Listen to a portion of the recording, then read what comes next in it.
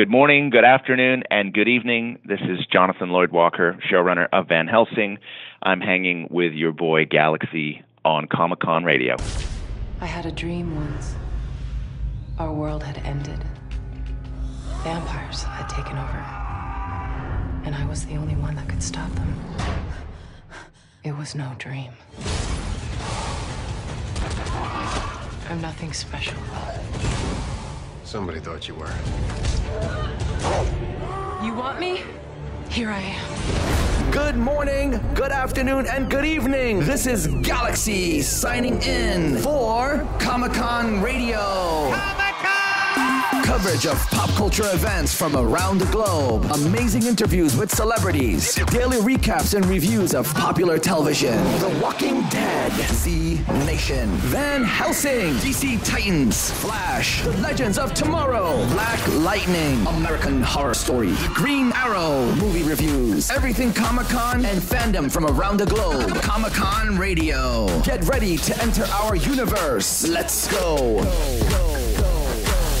Good morning, good afternoon, good evening. This is your boy Galaxy on Comic-Con Radio. Today, we have a cool guest. He's straight from Canada, Hollywood, Europe, England. He's everywhere. We have the amazing Jonathan L. Walker from Van Helsing. What's up, Jonathan? How are you today? I'm fantastic. How are you, Galaxy? Thank you so much. We are excited to have you on the show. My pleasure. Happy to do it. That's amazing. So, what's going on? You are the new showrunner for Season 4 of Van Helsing. Wow. Yeah, it's a pretty exciting thing. I've been looking forward to this opportunity for a while, and finally, the time is now. That's great. So you're based in Canada, but I know you have a British background. Were you raised there? Yeah, I was born in England, and I lived there until I was about 13, and then we moved to Canada. My mom had remarried a Canadian, and so we moved, and for the most part, I lost my accent. I still get it back when I'm around other British people or if I go home for a while, but no, I've been living here in Canada now for a long time, and this is home. That's pretty cool. Everybody knows you as a executive producer for Van Helsing, but also many people know you as an actor as well. You've been in many major motion pictures and TV shows in your career. Yeah, for a long time, I was really mostly focusing on being an actor, and that was sort of the hook that I hung my hat on, so to speak. But all the while through that, I was always writing projects and was lucky enough to sell some scripts and get hired to do some things. And then eventually a few years ago, I started to think about switching hats and putting more focus into the writing and producing. And you know, although I still do some acting here and there, I just finished working on Snowpiercer for TNT. I'm mostly now just wearing the writing producing hat. There's a big difference between a radio producer, a TV producer, and a movie producer, an executive producer. Can you explain the difference to the fans out there? Because I know there's a huge difference between that role. Sure. I mean, you know, the term producer is, in a general sense, is a kind of a catch-all for a wide range of different types of job categories in different fields. Obviously, the job of a producer is usually to try and shepherd some element of production, be it in radio or TV or film, to get the product actually to a state where it's being completed. So there are certainly people who specialize more in the kind of money end of things. They're more about putting the deals together and hiring people and, you know, distributing stuff. And then there are people who are more on the creative end of things. That's certainly the end of the business that I live in. There's various levels within a TV show, for instance, of different levels of creative writers. All writers are usually some level of producer, from story editor through, you know, consulting producer, all the way up to co-EP, EP, and, you know, showrunner. So that's the ladder that most writers will climb in a TV room. But ultimately, their job is to be creatively involved in making the show realized. Of course, because, you know, we have producers here on Comic-Con Radio, and their jobs are to get guests and to make sure everything runs well. And I know executive producers on a movie, some of them go after money. So there's different producer hats. I wanted to get the fans to hear it from your mouth, because you've been executive producer on Van Helsing for the past 3 seasons. And I know the showrunner position is a very covenant position. And what does a showrunner do? That's a really good question. Well, what a showrunner does is basically they are sort of the equivalent of the captain of the ship. They're responsible for overseeing all areas of production. So everything from making sure that the scripts are being executed and that they're following a vision that they've laid out for the show for the season, making sure that the crew are hired, and they're basically trying to oversee all elements of the creative side of the house. That's pretty cool. I think the showrunner is the end-all, be-all. I know what a showrunner does, but I wanted the fans to know it and hear it from your mouth, as the showrunner. And I think the showrunner is the most coveted role in a TV series because you're making all the decisions. Everything rests on your shoulders. Yeah, it really does. I mean, it's a stressful position from the point of view of, the buck stops with you in terms of the end product. So if people watch a show and they're excited by it and they think it's fantastic, then obviously it's a team effort and all departments have come into play to make that happen. But the showrunner has been the person who has tried to be most instrumental in helping that to be realized. But they also, by the same token, if the show is not a success, if people aren't as happy with it, the buck stops here as well. So, it's certainly a position of great responsibility and great influence, but also quite a bit of pressure.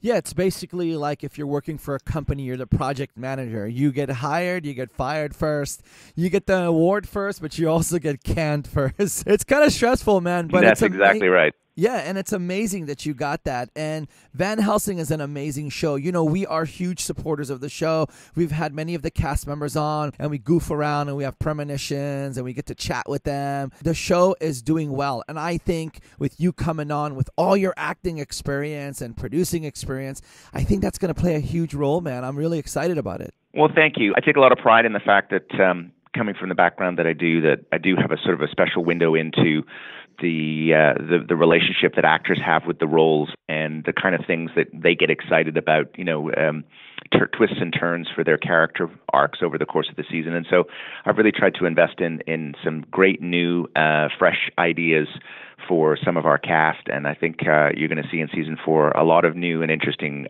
changes and adventures for our actors. That's pretty cool because Van Helsing is an amazing show. I would have never wanted to go away ever because it's so great. It has such a fan following and it has such a big history with the Van Helsing name and history behind it being in the, vamp lore. So it's such a good, franchise that's being built. And, the downfall of it was because it took a little bit for people to get to know it because, it's on SYFY and sometimes it takes a while. But I think now with the help of Netflix and all that and also the show doing well and you coming on, the door's opening. And I think the season 4 is that money season. And now it's on your shoulders, man. Yeah, it's, I'm very excited to be the recipient of the proverbial torch that's been handed to me by Neil LaBute. Neil is obviously a fantastic writer, playwright, director, a real creative tour de force. And, he did very, very well in shaping the origins of this show.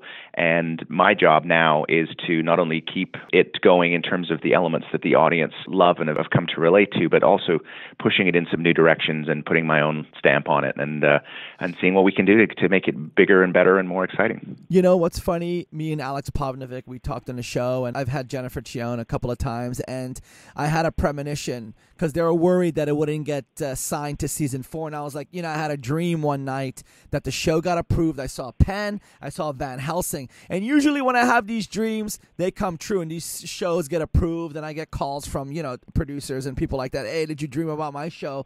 And we had a thing with Alex. He was like, if the show gets approved and your premonition comes true, I want you on the set. And then it came true. And I was like, yay, but it's kind of cool that we played that little game along the way in season 3. And now look, you're in season 4. You take it over the torch, your experience behind it. The fans are lucky to get into a new season. And I think it's going to grow even bigger than it is. Well, thank you. I mean, you're always walking a very fine line with shows, because even if they have done well ratings-wise, even if there's an audience appetite and interest in them, there's never a guarantee that a show is going to return. There's a lot of factors involved in that sort of decision. Network executives can change, mandates for networks can change, distribution models and business aspects of the equation can change. And so whenever you get a renewal, you're always super, super happy. But yeah, it's a very nervous time for actors and writers and producers in between seasons, because you just don't know.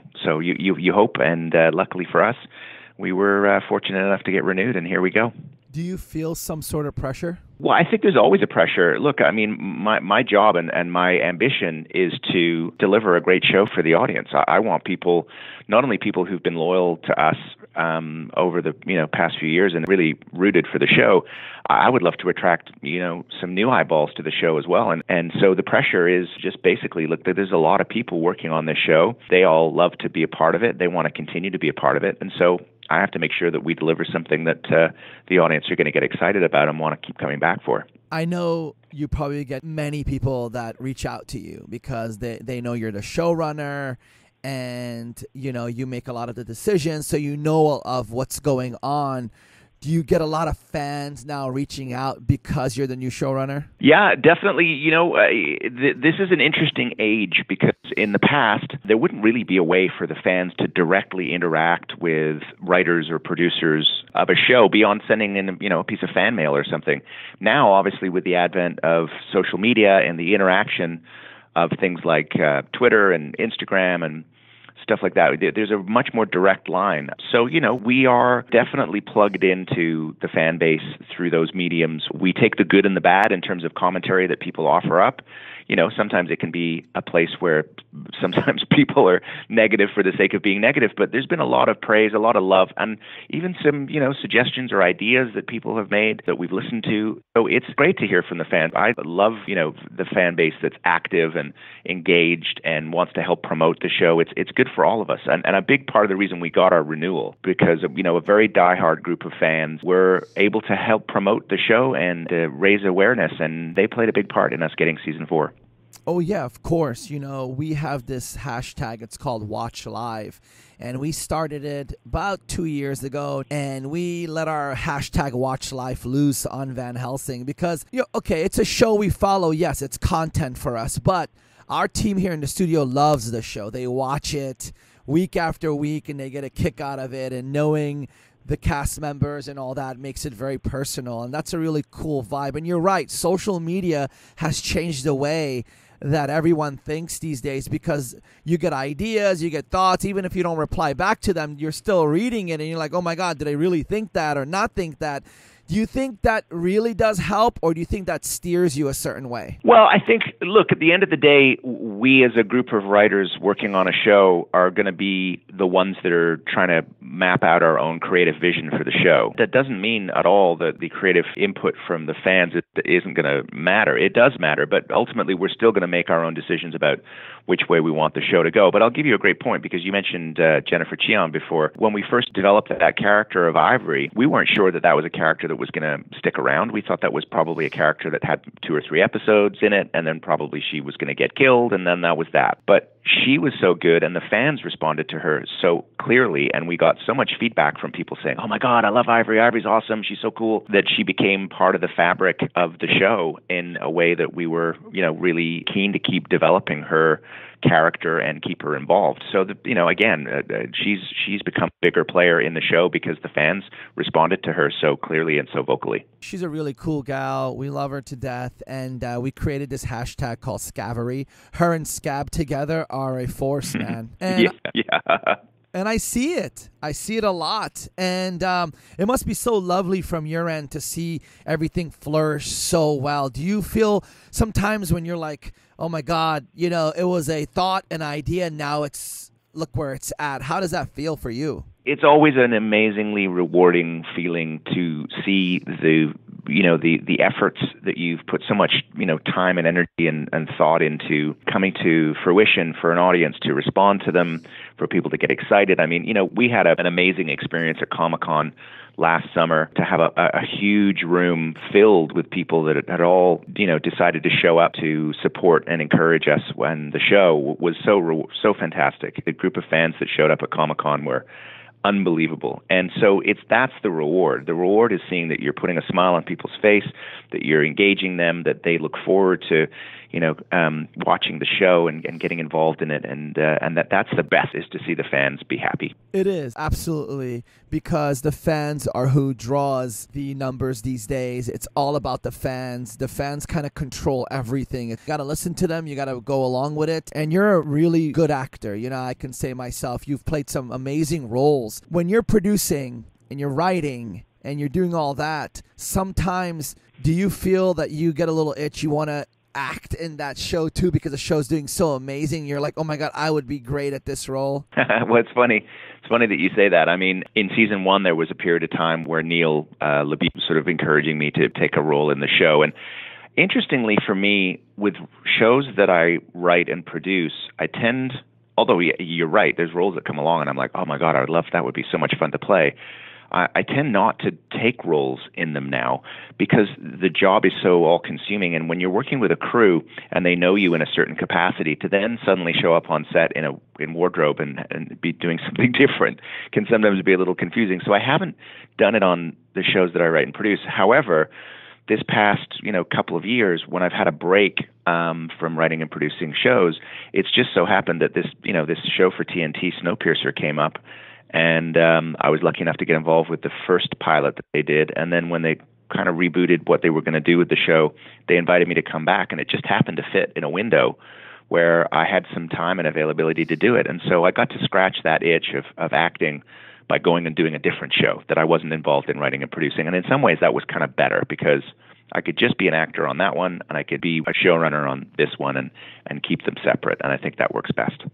I get it. You can't be the coach and the go-to guy and have this serious role in a show where the actor's like, oh my God, and then all of a sudden go stand next to them and be a cast member, because then it becomes, hey, this is our fellow guy. And it changes things. You're right. A coach of a major NFL football team can't just go start playing, then the respect factor kind of changes. But, you being a very good actor, it would be hard for me, man. It would be so hard because the show is doing well. It's on its 4th season.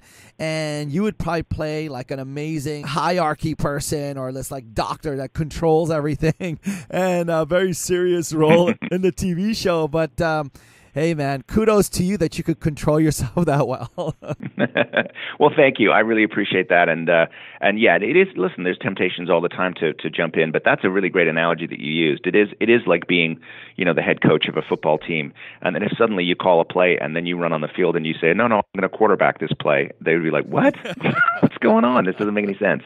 So that's exactly it. That's exactly the dilemma that I have sometimes. And it's why for this show, I stay on the sidelines. Are we getting more episodes for Van Helsing, or is it the traditional 13 episodes because it's, Friday the 13th, that number? What's interesting, these days, it used to be in the old days that most shows, 1-hour TV dramas, were all sort of 23 episodes a season. But now the game has changed because you've got limited series that come out, and sometimes those are, 6 episodes. Some of the English series are 6 episodes. 8 episodes is a number. 10 is a more common number these days. But 13 worked really well for us. And I kind of, as a model, I like 13 because what it enables you to do is, I almost think of it as there's part 1 of the season, which is the first 6 episodes. There's part 2 of the season, which is the back 6 episodes. And then there's this episode in the middle, episode number 7, which is almost like the hinge of the season. So for us creatively to have that opportunity to build towards a really good mid-season, exciting, turn, surprise the audience with something they weren't expecting, and then carry on with your story from there. It kind of almost gives you like 2 seasons in one kind of a vibe. And that's the model we've worked with for the past couple of years. Like, for instance, a couple of seasons ago, the big episode 7 hinge was that Vanessa realizes that Scarlett is actually her sister, and that they both, came out of the same lab, the farm, together, and had been separated and didn't know it. So it's moments like that. So, without giving anything away, we've got a big hinge moment coming up for our episode 7 for this season that I think the fans are going to be both really excited by and surprised by, and hopefully it will propel us into some pretty exciting new territory for the back half of the season. That's a pretty great formula, and the way you put it makes a lot of sense. See, the people have all these questions. They email us because we've had so many of the cast members on, and we push the show so much, and we're so about Van Helsing. It's like every other day type of thing here on Comic-Con Radio. So they ask us all these questions, and I'm like, hey, we're going to have Jonathan on, and we're going to ask him all these questions because it makes sense now. Right? You split it into 2 parts. Number 7's the hinge, the first half, the second half. And if that formula is working, it's amazing. A lot of the fans, they're used to Arrow and Flash with these 22, 23 episode shows, but 13's a good number, man. It's a great number. Yeah, 13 is a really good number because I can tell you just from a creative point of view, when you get into those 22, 23 episode seasons, it becomes hard to maintain the level of creativity in a writing room to break 23 really good stories. You're going to end up having some that fall through the cracks a little bit that maybe aren't as good because there's just such a volume of scripts to generate in one season. So for us, 13, it's a good number because we are able to put a lot of heart and soul in and thought into all of those episodes and get them into really good shape without feeling like we're overloaded with a whole bunch of other episodes to deal with. So yeah, we like 13. 13's a good number. That's a great idea, and that's absolutely smart because, a lot of these superhero shows, they fall back on the superhero's history, character, the comic books, the cartoons, and all that. So if a few episodes aren't that good, the fans are like, well, that's Flash, that's Arrow. I've been dealing with them for 50 years, and here comes Vanessa Van Helsing, a new character, and 13 is just right. So that answered everybody's need, and they should not ever message us anymore about that because you heard it from you, the showrunner, the coach, the head coach of this year. Hey, man, you got a lot resting on you. What do you think? Is going to be amazing? Are you going to go more into drama or more into action? Well, it's a really good question. I think what I can say about this season is we're definitely headed into some new territory with some exciting new cast that are coming in to the show, new characters in new areas that we've never been to before. So, the only thing I can tell you doesn't spoil too much is that we introduced an amazing new character at the end of last season in the very last episode. For those that were paying close attention, the character is called Hanson. It's played by an actor called Neil McDonough. And lots of people know Neil. He's done some incredible work on a number of different genre shows, but also some mainstream drama. He's a great actor. And so we teed him up at the end of last season, and he's got a really interesting role to play in things as season 4 unfolds. And there's some stuff in store, and again, I can't get into the details of it, but there's some stuff in store that's going to blow people's minds. There's a lot of action, but I'm really a big fan of sort of the character intrigue, and we've just got such a great cast of actors that really deliver. So you're going to see some stuff that takes it in a new direction and is really surprising. Neil McDonough is a great actor. He was on The Arrow. He's on Legends of Tomorrow. And he's on a new TV show called Project Blue Book. And I've noticed with him, he comes in kind of mid-series, maybe a couple of seasons are there, takes the show to another level, and then exits and the show's doing amazing again. So that's a smart move to bring him on because people love him. He just has that intriguing look. He plays his role really well, and then he's on another level type of actor. He's really great. So that's smart, man. You're already doing amazing. Already they're clapping for you, Jonathan, and they're going to back you up. We're going to back you up. We got your back. Anytime you want to send anything to us to push it out to our fans, we're here for you because they love Van Helsing, and that's all they're going to hear once your show starts. So they're going to have to tune in whether they like it or not. What else can you kind of share with us? I know you can't say too much because, it's not cool, but what else can you share with us? Little sneak tidbits of any ideas, anything that you might think that it's okay to share? Wow, that's a tricky one. I think can I tell you that doesn't spoil things? I know, right? There are all I can really say is other than Neil McDonough, there's going to be a couple of new really important additions to the cast. This is a season where we really dug in at the end of last season to this idea that the vampires have started to figure out how to open this pathway to possibly bringing the Dark One back. And that's very much going to be at the forefront of our story for this season, is what are the vampires going to be able to do to possibly bring this about, and what are our heroes going to be able to do to try and stop that from happening. It's a pretty fundamental and important shift that could be happening in the power struggle between humans and vampires. And we've had a lot of seasons where it's been about Van Helsing's trying to figure out, who and what they are, but not maybe having to counter the bigger picture of how bad things might get if the Dark One were to return. And they're really going to have to embrace that this season because things are changing. Oh, yeah. Things are changing. Last season you left off with Christopher Heyerdahl, which is an amazing actor. Sam, he turns into this devil-like creature with horns. And then Jonathan Scarf, Axel's character, he's hating Vanessa. It left off really crazy, and the fans are like, what's going to be happening? Because everybody was so in love with each other, and now there's this big divide and all these crazy things happening, and that new city.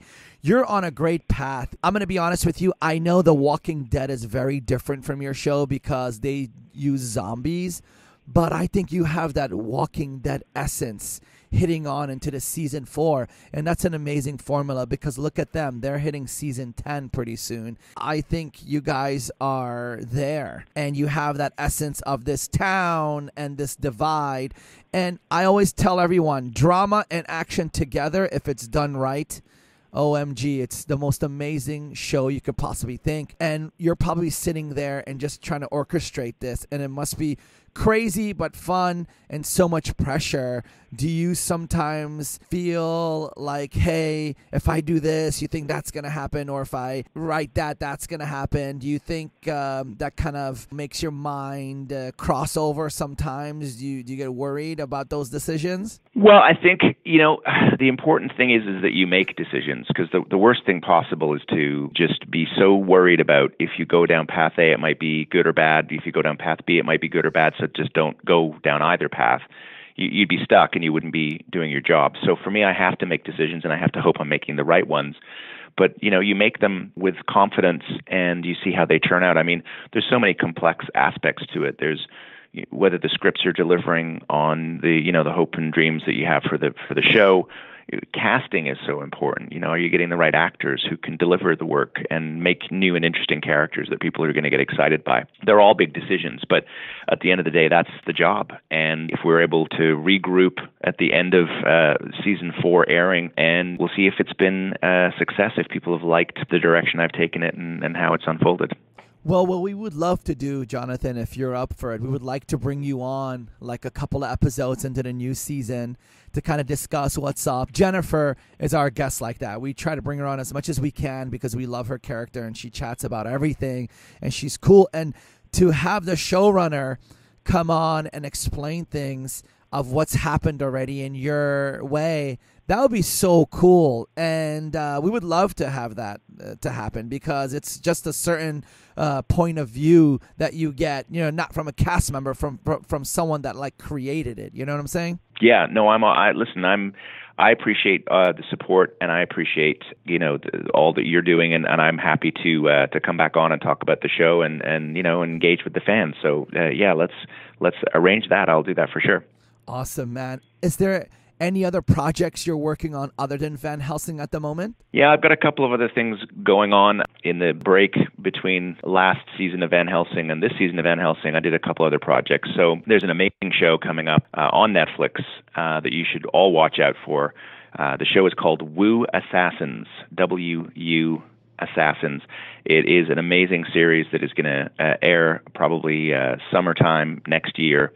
Netflix are super excited about it. They're going to put a big push on promoting the show, and it's going to be super cool. It's an action show. It's unlike anything I think that I've worked on before, and I think it'll be a really fresh show. So just check it out. And also, I was writing for a show Canadian show up here called The Murders, which is an investigative detective show. Will be on Canadian television. I think it starts on Canadian television next spring. And so that's going on. And then obviously I was acting as well on Snowpiercer for TNT. That show is also, I believe, scheduled to start airing on TNT in the U.S. and on Netflix internationally starting in July or August the coming year. So that one's a big one too. So yeah, lots of different projects that are going on. I've been lucky. It's been a very busy and very challenging and exciting year for me. I've been involved in a lot of great projects. Well, Snowpiercer is an amazing show. You're doing so great in it. And, it's kind of cool to see you acting and in that role because you take acting very serious. You don't take it as a joke, and you do really well in it.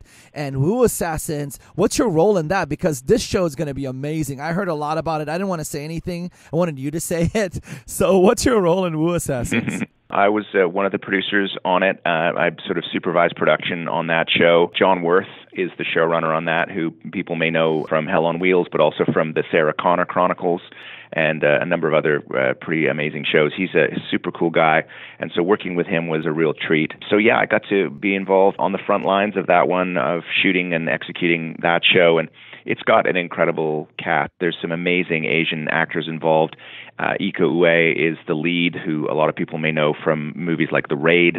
Tommy Flanagan, who was in Sons of Anarchy, and Byron Mann, who was in Altered Carbon, and a real incredible, stellar group of actors came together for this one. And the action in this, the fights in this, are next level. Iko and his stunt team were heavily involved in the look and the feel of all the fight stuff, and it's this crazy blend. Wu Assassins is a crazy blend of it's a martial arts show, it's a crime series show, it's a supernatural show.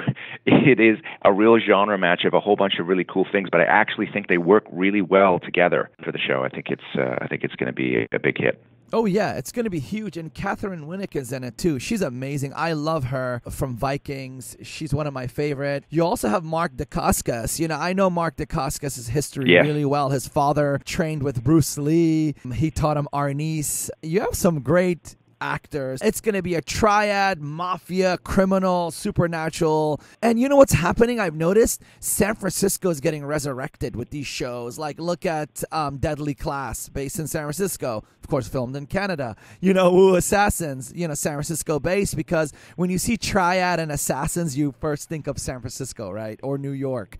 But that's really amazing. Yeah. We can't wait for that. When is that coming out? I don't think they've announced the exact start date of it, but I have a feeling that it's going to get a huge push at Comic-Con, because I think it's going to air probably within a month or sort of month to 2 months after Comic-Con. So, keep your eyes and ears open for it, because Netflix are super excited about it. They've just committed to put a lot of money into publicity and advertising for that show, which is something that Netflix don't do a lot of. They are very selective about which shows they get that kind of big bandwagon involved with, and they have for this show. So I think it's something to watch out for. Well, congratulations, man. You're producing and showrunner of 2 amazing shows in 2019 and acting. It can't get better than that, Jonathan. It's really great being a showrunner and then being a producer and then also an actor of some amazing things. It must feel so good. So 2019 is going really well for you. Can we say that? Yeah, we definitely can. I'm extremely lucky and very fortunate, and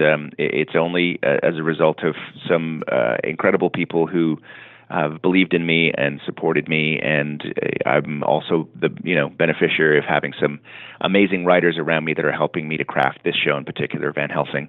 And it's nobody does it alone. It's a team effort. But no, I'm very lucky. It's a great year so far. I'm super happy.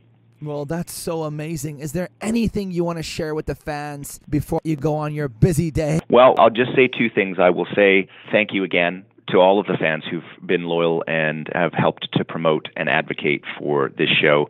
We wouldn't be back for season 4 without you, and you are a huge part of the fabric of this show, so thank you for that. I'll remind everybody that season 3 of Van Helsing is going to air internationally on Netflix everywhere but the U.S. It will air on Netflix starting on February the 24th, I believe, is the start date. So if you're listening from a country other than the U.S., that's when you'll be able to get it on Netflix. I believe it will come to Netflix in the U.S. in July of this year. And then season 4, of course, will start to air again on SYFY coming up in likely September or October. They usually don't give us the actual date until probably finish shooting, which will be at the end of June. So, keep your eyes out for that. So thank you again. And I'm so happy that we got a chance to chat and that you guys have been such supporters of the show. Thank you. Oh, you're very welcome, Jonathan, and thank you for coming on the show. We appreciate you. Thank you for your talent. Thank you for taking over in season 4, because we just have such good vibes from it, from all your experience and who you are and who you have been for all these years. So I know we're going to see some great things happening. We can't wait for Wu Assassins. We can't wait for Van Helsing season 4. And all the other projects that you're going to be part of in the future. And we can't wait to have you back on the show once these shows start, so we can chit-chat, pick your brain, and, see what's going on and see what's up. But we're really excited. Thank you so much. Ladies and gentlemen, remember this, Van Helsing season 4 coming up. You guys know when. The fans know more than us, trust me. Wu Assassin's coming out on Netflix. Jonathan's part of that. Snowpiercer. Jonathan plays a role in that. My God, this man is cool. Jonathan, what's your social media for all the fans? You can find me on Twitter at J_L_Walker, and the same, I believe, on Instagram.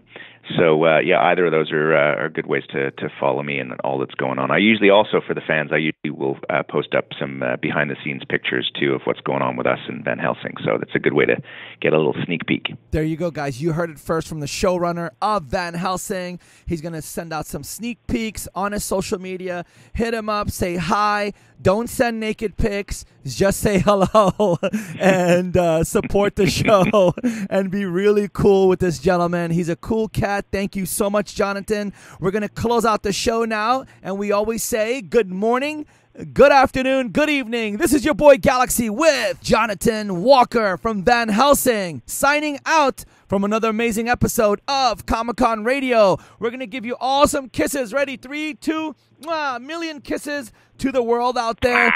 Jonathan kissed you guys. He's a serious dude, and for him to do that, that's really cool. Thank you so much, Jonathan. Save those and use them during the show time. Thank you so much. Have a nice day. Love you guys. Peace out. Good morning, good afternoon, and good evening. This is Galaxy signing out from another amazing episode of Comic-Con Radio. Tune in for your daily shows of Comic-Con Radio. Go to comiccon-radio.com. Reach us on social media, Twitter, Facebook, Instagram, at Comic-Con Radio. You can call us toll-free right now. 800-976-0305. 800-976-0305. Comic-Con Radio, taking the world one listener at a time.